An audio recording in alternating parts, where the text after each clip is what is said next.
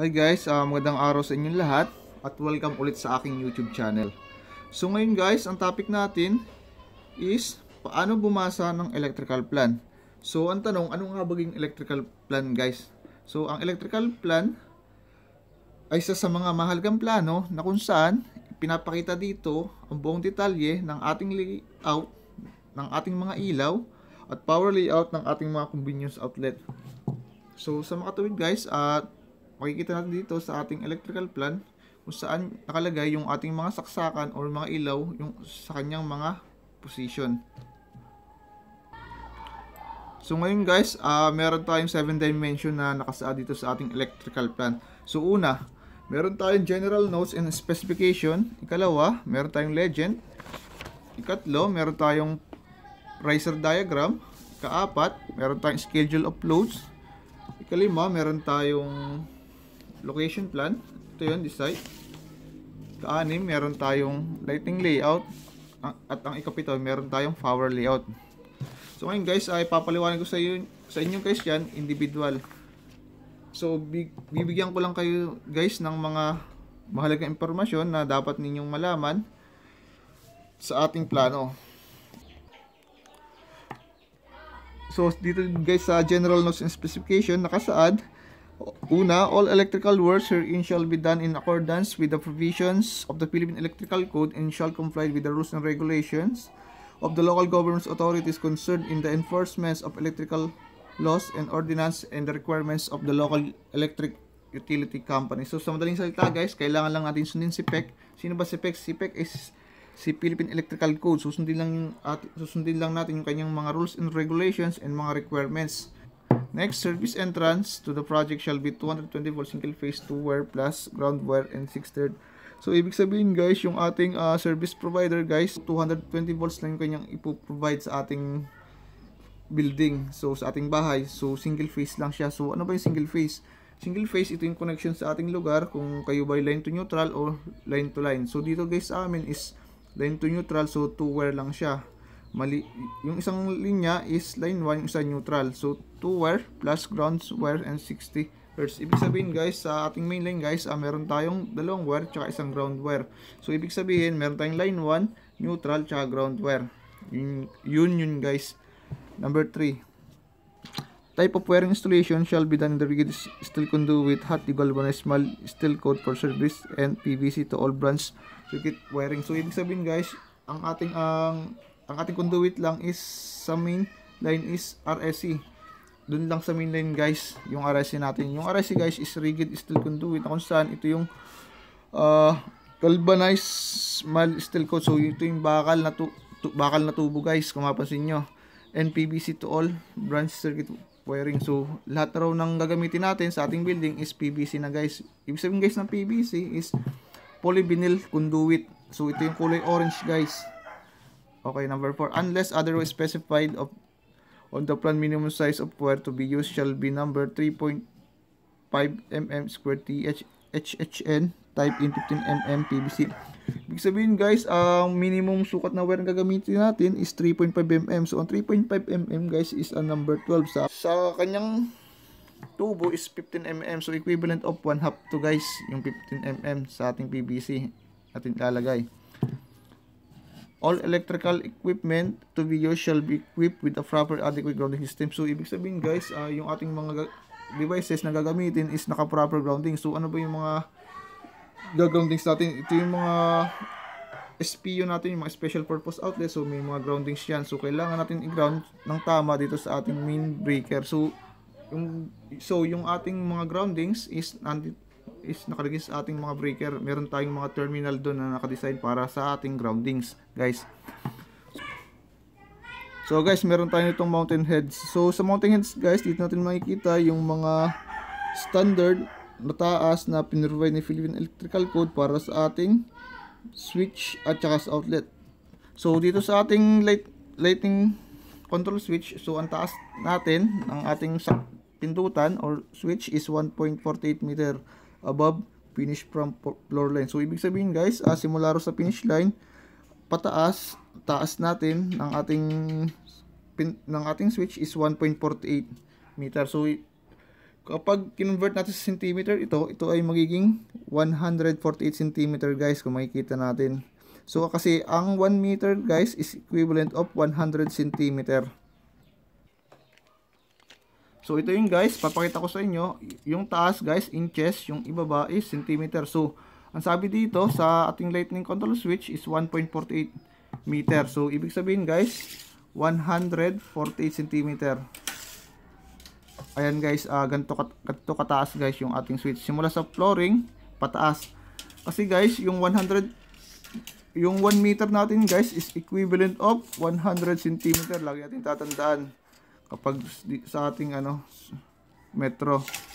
And then, convenience outlet is 0.30 meter above finish from line. Ibig sabihin guys, yung ating outlet naman is 0.30. So ibig sabihin, equivalent of 30 cm ang 0.30 rito. Yan, 0.30 cm. So, ganyan lang guys kataas yung ating outlet. So guys, yung ating special purpose outlet as required by equipment served. Ibig sabihin guys, bigyan ko lang example. Yung SPU natin, yung special purpose outlet natin, ito yung mga saksakan tulad ng aircon. So, si aircon guys, ididepende natin guys, yung kanyang saksakan sa kanyang aircon. Kung gaano kataas yung kanyang aircon, ganun din kataas yung ating saksakan. So depende yan guys sa gusto ng ating customer kung gaano. Example lang yun guys. So sa panel board natin guys is 1.5 meter above finished floor line or as directed by the field condition. Ibig sabihin guys, itong panel board na to, so 1.50 raw yung kanyang taas simula raw sa flooring pataas. So itong 1.50 guys, ito ay based on sa experience ko guys, hindi ito nasusunod kasi yung ating mga dinesign na breaker minsan kasi sobrang lalaki and then matataas pa. Ang nangyayari guys, ang ginagawa ko, nag-a-adjust ako pababa kasi minsan sobrang laki ng ating breaker is hindi na natin kayang abutin, so nahihirapan tayo mag-wiring. So itong 1.50 meter is nababago to guys, hindi ko to nasusunod minsan. Pero hanggat maaari, kung kaya nyo namang kung anong binigay ni Philippine Electrical Code, so sundin nyo na lang ito. So number 7, all electrical materials to be used shall be brand new and approved type for both location and purposes. So lahat daw ng gagamitin ng materials natin is lahat brand new. So hindi tayo pwedeng gumamit dito ng mga reused materials. Yung mga second hand na, so hindi pwede yun. Kailangan lagi is brand new. So number 8, all duty works herein shall be under the direct supervision of a duly licensed professional electrical engineer, registered electrical engineer, or a registered master electrician. So guys, lahat ng gagawin natin, so kailangan doon inspekin ni na professional electrical engineer, registered electrical engineer, and registered master electrician. So ito guys, yung mga ginagawa ko about sa mga electrical, lahat yung pag-wiring ko. So minsan, ang nag-inspect na lang nito is yung ating mga project engineer. So guys, siya na rin, kasi minsan nakakalam lahat ng plano dito sa ating building. Kasama na rin yung mga electrical na rin. So alam na rin yan ni project engineer, tsaka nung ating foreman. So doon na lang tayo magtatanong kung tama ba yung ginagawa natin o hindi. So next ko papalawan na guys, legend. So sa legend natin guys, pinapakita lang dito guys yung mga symbol sa ating electrical plan. So madali lang natin tong matatandaan kasi meron tayong pattern yung ating legend. So example natin guys, itong ating service entrance cap. So ito siya guys, ito sa ating riser diagram siya. So yung ating meter, yung ating service kilowatt meter, so ito yung kanyang symbol dito sa ating riser diagram. So lahat ng gagawin nyo guys kapag kayo medyo hindi naintindihan yung mga symbol natin guys, tulad nito sa ating mga outlet, yan guys, outlet guys, yan mga outlet yan. So dito tayo titingin sa ating legend. So sa legend naman naka-design naman lahat dito So sa legend guys, meron tayong panel board. So may panel board natin, ito siya guys, yan, naka-design siya rito, yan, halos kapares din. Duplex convenience outlet, weather for convenience outlet, range outlet, refrigerator freezer outlet, oven outlet. So guys, itong mga ito guys, para sa outlet, pare-pares lang yan, saksakan. Kaya lang nagkaroon ng ibang pangalan kasi naka-decide sa ating plano kung saan nakalagay yung ating mga appliances, kung saan naka-position, kaya naglagay sila ng mga ganitong tanda, yung duplex convenience outlet, weather for convenience, etc. Yan. Ganun lang guys. So next tayo is ating lightning layout. So sa lightning layout guys, ang mga dito guys, pinapakita lang dito yung mga position ng ating mga ilaw, kung sa kisame ba siya o sa wall. So ito guys, kung makikita nyo, yan. So guys, yan ay ilaw yan, ilaw. Yan, marami siyang ilaw yan. Bale, buong kwarto to, malaki to, ang dami niyang ilaw. Yan. So ilaw lahat yan guys. Yan. Ayan lang yung lightning layout, pinapakita lang guys sa atin yung position niya, kung sa ceiling ba or sa wall. Next is ating power layout. So ganun din guys, yung sa ating power layout, pinapakita lang dito guys yung mga proper position ng ating convenience outlet sa ating bahay or sa ating buildings, yung mga ginagawa natin. So ayan guys, so ito yung proper position natin. So mga poste to guys, yan, mga poste yan. So yung outlet natin guys, nakaposition sa gitna siya ng poste. Yan, sa gitna siya ng poste. Yan, sa gitna siya ng poste guys. Yan. Next is location plan. So sa location plan guys, dali lang siya. So sa location plan is pinapakita lang dito guys yung actual working area natin, kung saan lugar ba. So dito, kalagay dito is yung project niya. This site is Maharlika Highway, Barangay Panikihan, Gumaka, Quezon. So dito sa aming lugar ito, sa tabing highway lang daw siya guys, malapit. So yung kanyang location dito is medyo malabo guys. Ito yun, oh. Yan. So along the highway lang yung ating gagawin. Yan. So ngayon, next tayo ngayon guys sa ating ito yung pinakamahalaga guys, yung ating schedule of loads sa ating breaker. So guys, ito lagi nyo tatandaan to, huwag nyo kakalimutan. So guys, dito sa ating load schedule, so meron tayong circuit number 1, 2, 3 hanggang 10. So sa ating pictorial diagram ng ating breaker, so ito siya guys, ito yung breaker natin para sa ating LP or lighting panel. So yung lighting panel natin, meron siyang 10 brancher. So 1, 2, 3, 4 hanggang 10. So tama siya, 1, 2, 3 hanggang 10. So sa unang circuit natin or sa unang brancher natin, meron tayong 20 LO. So ibig sabihin, ito yung 20 ilaw na nakababa dito sa ating brancher.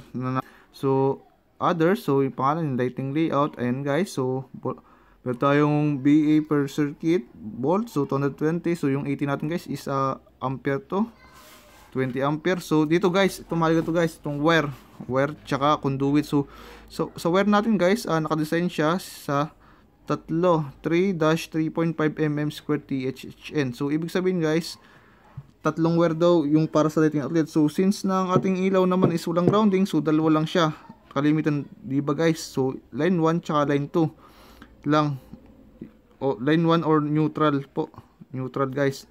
So sa conduit natin guys is 15 mm PVC. So ang 15 mm natin is 1/2 sa ating conduit.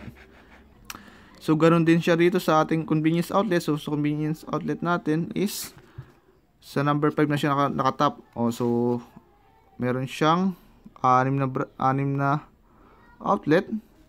Yan guys, 6 na outlet to. So dito naman sa ating wire tsaka conduit is dalawang 5.5 mm tsaka isang 3.5 mm. So ang gagamitin nating sukat sa ating outlet is 5.5. So number 10 na yun guys, equivalent na yun sa number 10. So wala naman tayong groundings, 3.5, wala na yun guys. So 2 wires lang tayo. Depende na lang guys kung special purpose outlet yung ating lilinyahan. So kailangan talaga guys natin guys yung proper grounding nya. So guys, the same lang din siya ng ating PP. So ibig sabihin ng PP is power panel. So lagay dito lighting panel. So mali lang ito ng type. Power panel dapat to. And then yan, ayos lang din, halos kaparehas lang din siya. Pero design din siya ng breaker. So proceed tayo dito guys sa ating riser diagram. So riser diagram guys, dito natin makikita guys yung pinakang dinaanan ng ating service provider mula sa poste. So guys, yung ating MCB pala guys, wala siyang tawag dito, pictorial diagram. So dinrawing ko na lang siya para maintindihan niyo guys. MCB yung main circuit breaker natin. So dapat MCB to, MCP nakalagay rito, mali lang siguro yung type nito. So guys, ito siya guys. So yung pinakang main natin, so meron tayong 160/80. So masyadong sobrang laki guys ng ating ampere na dadaloy na supply dito sa ating main breaker. So 160 80 ampere o 2 pole is ibig sabihin dalawang wire. So sa ating main breaker meron siyang 5080. So ito yung 5080 natin para dito yung sa ating lighting panel. Kasi 50 ampere yung kanyang branch circuit, pinakang main. So yung ikalawa naman sa ating lighting power panel guys, so naka-design din siya is 125 ampere. So ang laki talaga guys ng ampere. So malaki ito, malaki ang load schedule nitong building na to. Next is so guys, ito nga papaliwanag ko na ngayon. So may poste tayo rito. So papasok yung service entrance. So sa meter, diretso rito sa ating MCB. So sa MCB guys, sa main circuit breaker, siya yung magdi-distribute ng supply para dito sa ating lighting panel tsaka sa ating power panel. So yung ating wire na gagamitin guys sa main line is 100 mm square T HW. So guys, ito yung mga malaking wire na to guys. So ito yung mga hindi na ito nakakahon guys. So parang naka-spool na to, kung alam niyo yung spool, yung nakaano na sa kahoy, naka-roll na. Tsaka isang 22 mm. So 22 mm is equivalent number 4 sa ating wire gauge, number guys. And then yung ating grounding guys is 120 is 22 mm din guys. So ano lang din number 4 siya guys sa ating wire gauge. Tapos yung ating feeder guys, so ito guys, so yan, kung makapos yung guhit na yan, so ayan, nakaguhit. So guys, ang gagamit tayo guys dyan ng feeder. So sino ba si feeder? So si feeder lang naman guys yung gagamitin nating wire para masupplyan itong ating lighting panel tsaka itong power panel. Kasi guys, ang sukat ng ating feeder is 38 mm. So ang 38 mm is equivalent of number 1 na to guys. Malaki na to kasi hindi tayo pwedeng gumamit ng maliit na wire dito kasi malaki yung kanyang load schedule. So number 1 na wire yun, and 14 mm DW. So sa ground, tsaka isang groundings na 14 mm. So si 14 mm is number 6 guys. Ayun, number 6. The same lang din ng ating power panel guys. Oo, yun lang guys. So guys, hanggang dito na lang guys. Sana may naintindihan kayo. So sa mga hindi pa nagsusubscribe, so subscribe na kayo and click the notification bell para lagi kang updated sa aking video guys. And maraming salamat sa inyo and God bless. Thank you.